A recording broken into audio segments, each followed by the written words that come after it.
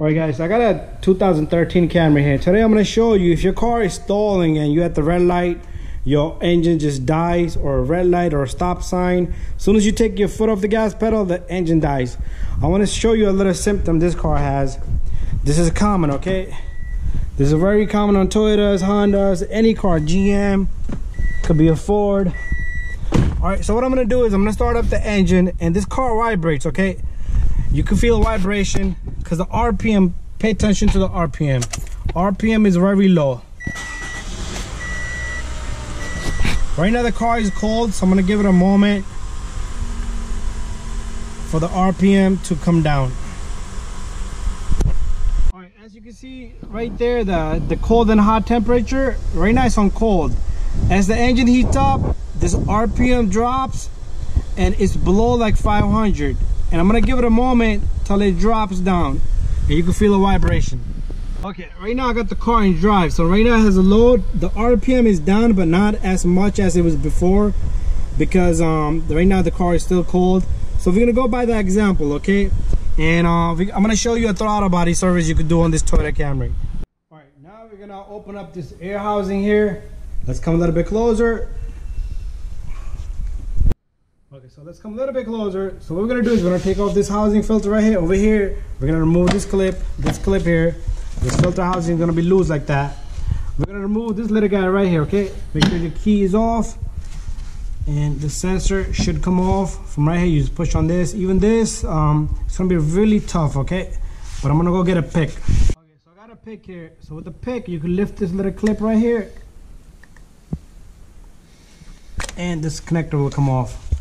Okay, after that, you got another connector down here for this evap sensor. We're gonna just disconnect it. Okay, and then we got a little hose in the bottom. Just push on that clamp, and you're gonna pull the clamp back, and you're gonna remove the hose off it, and the sensor can stay with the whole duct pipe. Also, you have a little clip right here. Okay, so you're gonna need a tool such as this fork here to remove this little guy from the housing. Okay, there you go. After that, take this off. This hose come off. Okay, and then you got this vacuum pipe here. Just push it out of the tab here. So what we're gonna do is down on the neck of this air duct pipe, we're gonna take off the clamp with this number 10. I'm gonna loosen it. Once I have it out, I'm gonna show you. Okay, so to take this off, all I did was turn this. This was really tough, okay? When you're done, before you put it in, make sure you put some WD-40 here so it can be better for the future sake. But it was really tough to get that one off. Also, I forgot the pipe here. There's a hose underneath here too, okay? So do not invert the hoses. So make sure you get the bottom hose here. The top one you took off here, it only has one angle. The one from the bottom, it comes right through here and it connects to here. So we took off the sensor and this. And now we're gonna take a look at the throttle body. All right. So, you see that black corrosion stuff all around, that carbon, the buildup? That's the issue, okay, on both sides.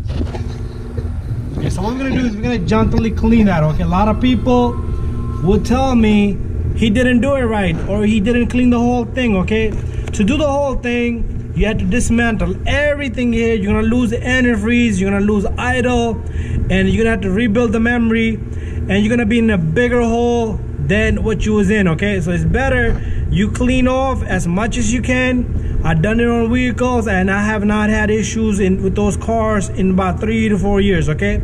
Within 3 to 4 years, if you drive to 40-50,000 miles, you're gonna be coming back for the same service, okay? Something like this, I would recommend you do every 30,000 miles, okay? To keep your idle going good. All right, guys, so this is the spray you're gonna have to get. This is like $12 spray and you could use it on multiple cars, okay? You're gonna have this probably the whole year. You could do 10 services on your car, okay? Other than that, you're gonna need a small rag, and then you're gonna need your hands, and you wanna be careful with the hands. So what I'm gonna do is, my friend's here, he's gonna put the car key on accessory, and then he's gonna press the gas pedal. We're gonna demonstrate that once or twice before I do it, so you can see how the throttle body opens up. Okay, if you don't have a scan tool, okay, if you're doing it my way and you have these two connectors disconnected, you're gonna have check engine light. You're gonna have codes for evap sensor.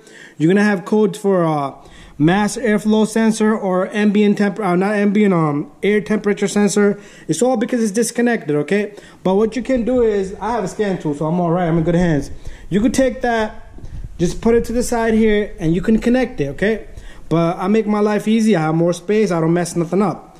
Okay, so let's demonstrate for you first.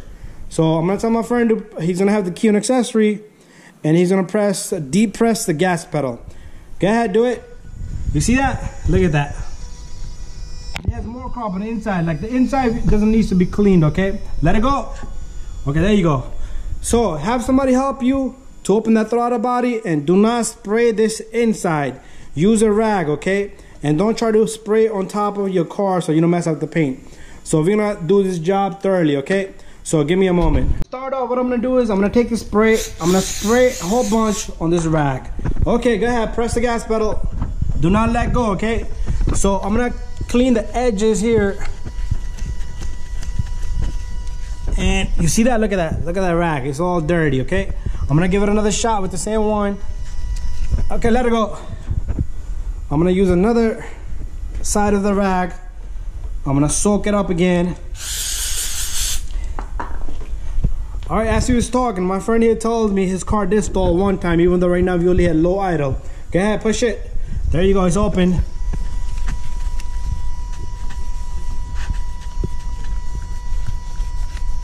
Try not to yank the throttle body. That's the whole function of doing this. You're letting the computer do the job, so nothing goes out of whack. Because if you jam a screwdriver in here, you'll mess up the gears on the throttle body. If you're still having bad idle, low idle, then you can replace your throttle body, but it's gonna be an expensive job, okay? All right, so we got one side, and I'm also gonna recommend you clean the flap here, okay? Even though the bottom side has face down, you don't need to mess with that. All right, so let's clean the flap here.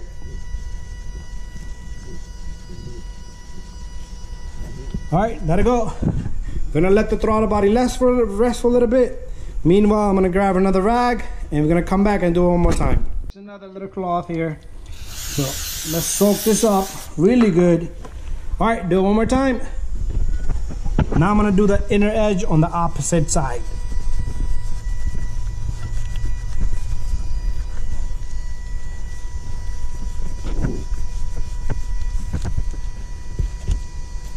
See all that? All that stuff is coming out. That's all the build up. That's what's causing it. Low RPM and a choke up.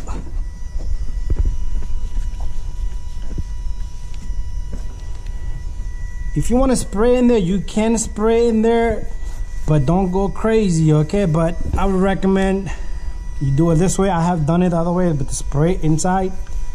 But why go crazy when you can just do it the simple way and easy? Okay, this is gonna give it much better performance on the idle.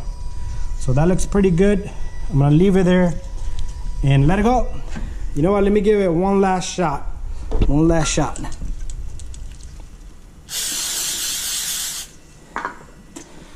All right, one more time. Okay, this is gonna be the last one. It looks shiny.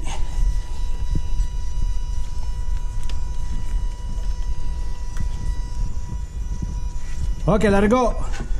And once you're all done, I even like to get the little edge of this.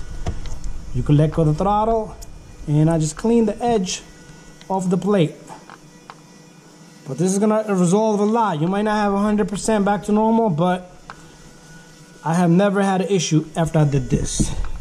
All right, so thank you for watching. Don't forget to subscribe, share, and like. Make sure you put everything back together. If you have check engine codes for this, just reset it. Do not do the remove the terminals thing, okay? You'll mess up the idle on that anyway. All right, peace out. All right, one last thing I want to say before I go. Make sure you put your vacuum lines in, this one, that one, and that one, okay? I get a lot of messages from people that after they did this, they had a lean code. The reason is because you left one of the pipes open, okay? The sensor here, it reads the flow of the air. If this pipe is loose or not connected properly, the air is gonna pass through here, but it's not gonna pass through the sensor. So it's not gonna read it. It's gonna give you a lean code. Same thing with the pipes over here, okay? This is really gonna mess up your idle and a whole bunch of other stuff. Make sure the bolt down there is nice and tight, and you're all set.